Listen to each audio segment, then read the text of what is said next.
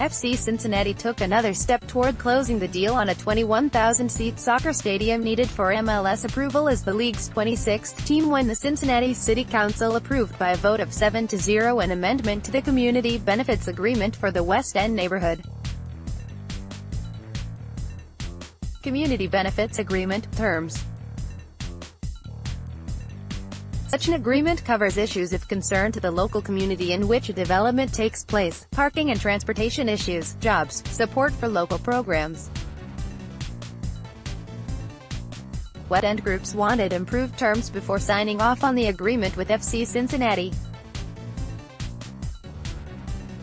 Among the new terms of the agreement among FC Cincinnati, the Greater Cincinnati Redevelopment Authority and West End Community Council, FC Cincinnati will pay up to $100,000 toward a study about housing issues in the West End and up to $50,000 on addressing community engagement. Job fairs will be held in the West End, one for stadium construction jobs, and the other after the stadium is completed, and West End will get a chance for input on design elements of the soccer stadium and the new high school stadium the team will build to replace the Cincinnati Public Schools Stadium on the side of the soccer stadium.